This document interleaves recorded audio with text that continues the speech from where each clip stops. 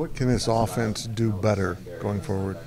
I think just be more consistent. I think we had, especially during the Troy game, we had some lapses. So I think just being more consistent, having no self-inflicted wounds, everyone being on the same page with the coaches and the players, and I think we're going to be able to do great things if we do that.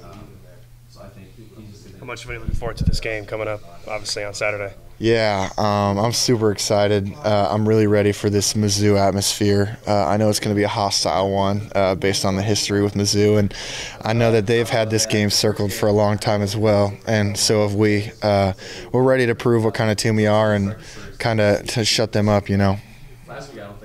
Was Troy about what you thought they'd be, Ben? Yeah, definitely. We knew. I don't think the score really represents how good of a football team they were.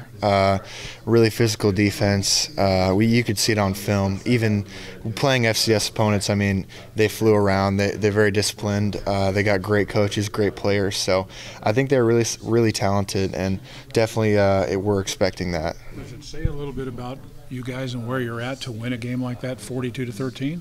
Yeah, I mean, I think we're very talented, and I'm super excited to where we're going to where we're going to be, and I think we're really just scratching the surface on our potential.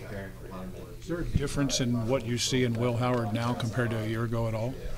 Yeah, I mean, I think it's helped knowing that he's the guy, being up to prepare at the starting quarterback role, being the guy, being the leader in the room. I think he's locked in, he's ready to go, and I think he just continually attacks every day.